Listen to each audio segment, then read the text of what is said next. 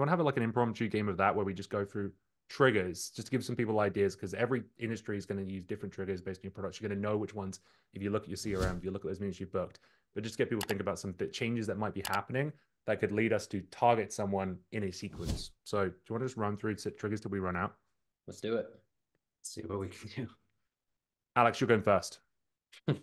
Well, do I get to pick one that's on here? Head count, job No, hire? you're not allowed any of the No, ones here. not. In fact, I'm going to kill the screen. Okay. No I cheating. would say I would look at like Glassdoor reviews or any type of reviews site and look at actually what people are complaining about. And if that is something that you can help with, that's a pretty solid trigger. Tom? I like that. I go closed lost opportunities in your CRM in the last 18 months. Another great trigger, another reason to put someone in a sequence. I'm going to go for very similar to yours, Alex, but G2 reviews. If you're selling to software companies and they're getting negative reviews for something that you can help them solve, support wait time, bugs, getting those G2 reviews is a trigger, negative or positive. I guess I just flip side of that with Tom is take a look at all your closed won opportunities and take a look at like what is the number one priority or number one pain point or business initiative and just tack onto that and use that for relevance in your messaging. Nice. Tom, you're not running dry yet, are you? No. I would go for any company that you see on a case study, testimonial, or famous customers for any of your competitors. Love that. Especially if you've got some real good landmines that you know that those competitors aren't servicing the customers well. If you have people switching, look for the reasons that they're switching, and don't maybe say, "Hey, I know you're using this company." You can lead with those pain points that their lack of functionality or service might deliver. And I'm not buying time here, I promise. A lot of people we already talked about headcount increase. A lot of people don't realize you can use the negative things as well, the opposite of that. So if they've had layoffs, headcount reduction, or high employee turnover, depending on what you do, that could be a great reason to reach out as well. I would go through anything as far as like M&A or expansion. So if you're going to open up new offices in new cities or in new cities, states, countries, whatever it is, if you're buying companies, yes, when you do M&A, there's often consolidation, but that opens up a whole new level of junk that happens. So there's all kinds of opportunities. Those are some good ones. How about if you're a venture-backed or PE-backed company, how about any companies that are at all in the portfolio or connected to anyone that's invested in your company? If someone's invested in you and they believe in your company, then they are more likely to make an introduction because they think you can help other businesses in their portfolio. Ooh, that's a good one. And we could keep going all day here, and I recognize that I probably bit off more like a chew of this one, so I'm going to do one more. If you sell any kind of marketing, outbound marketing solution, whether it's an agency or design services, and you see someone's either rebranded or changed their website or made a logo change, those can be great opportunities to jump on that to help amplify their new brand or help them with those changes. Tom, you shared ahead of time of how you might actually tactically deliver on a sequence. Can you walk us through what this looks like and when you might use it? Yep. So I've got three. Do you mind going back one slide? I'll go through them real quick. Oh, whoops. Yep, there you go. Cool. So I've got three depending on what we're talking about. So if it's very cold and I don't have one of these triggers we're talking about, I'm going to hit them with a pretty standard cold sequence. I think it's 13 steps. The TLDR here is that it's multi-step. It's multi-vehicle, meaning there's email, there's phone call, there's voicemail, there's LinkedIn because my buyers are there, and there's a video. And what I'm really focusing on is in each part of the sequence, I'm focusing on different problems. So if I imagine that my buyer might have 3 problems that I can solve, I find that to be typically true. There's a few different problems. I want my first part of the sequence to be about one problem, the second one to poke at another one, and the third to poke at a final one. So I'm going pretty hard into each of these and multi-touch.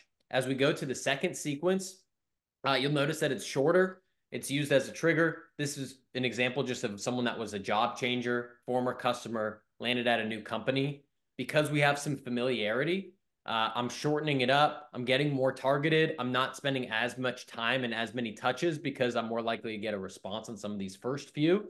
But you'll see there's still emails, calls, LinkedIn, maybe a video in there. So I'm still being multi-vehicle. And then if we get to the third one, I call this the stovetop because I'm Italian, and so on Sundays in the Italian culture, grandma's by the stove. She's cooking up the sauce. It's going all day long, the Sunday sauce. And so what I want to do is keep people warm.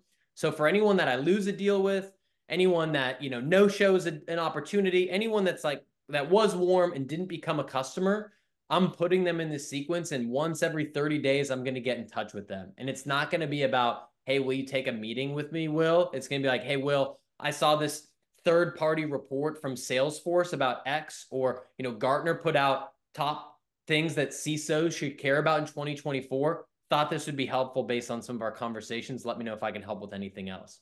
And you probably won't get much on the first one on this, but after 3, 6, 9 months of doing this, adding value, making deposits without looking for a withdrawal, you're going to start to get people that respond and say, wow, the timing's good now. Thanks for staying in touch. We just had an exec meeting and I thought of you. Let's set up a call. And that happens all the time now that I've been doing it for a while. So I just went off there for a second. Man, you went off, but in a good way. I learned about your heritage and, having meatballs on Sundays, right? Love the stovetop lead. You even waved in a couple more triggers there in a way. You said lead to you might have been working with but didn't buy, or deals that might have been lost a while in the past. Keep them warm, 100%. And that deposit as well. Chef's kiss, as they might, your grandma might have done. I don't know, the pigeon thing. We've got a couple of questions here, just based on what we just shared on the screen. Brad was like, you mentioned there's a couple of steps in there for bump emails. Mm-hmm. Can you give me an example of what one of those might look like? Yeah. So the basic example of a bump is you reply to the first email that you sent. And a basic one might just be like, hey, Will, any thoughts on the above? I like to add a little bit of color there. And so if I have a bit of research, hopefully I've done a little research and or have a trigger, I can use that. And I might say, hey, Will, based on, the post I saw about you hiring 10 SDRs, ... any feedback on the above? Just shows that I gave at least a little bit of a shit about the prospect, and still only takes me 30 seconds to remember that because I already did the research. So that's what I mean by a bump. Love it. I like that you didn't just say bubbling this up or bumping this up. You restate the context. One thing you also mentioned, which I really liked, is not only did everyone see that there were so many different channels that you were mixing up in that, you mentioned that you're going to hit on a different problem in each of the emails as well. I assume to try and give yourself the best chance of resonating there.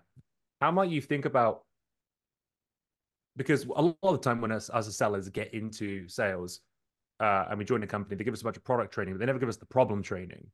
How might you think about breaking out those problems or figuring out which problems are worth talking about in your outbound sequences? Yeah, I mean, I run people through an exercise. I've shared this on the Sell Better, and I think they have we could resurface a resource, but essentially what I do is think about, well, if you know what the problems are that your customers have, then you can line those out. If people don't know what they are, especially if it's early stage company and you're still figuring that out, I would ask customers. You might go to G2 if you have reviews on there. You might go back to call recordings of deals that have closed or things like that. You might ask your CEO or sales leader if you have one around what problems are we solving? And if you're an established company, it should be pretty obvious. And if you're at a very early startup, then you might need to take some educated guesses and start to line those out. And my guess is that if you're focusing on the problem and you're prospecting and not getting responses, it could be that you haven't chosen a specific or good enough problem, and you might need to keep refining what that is.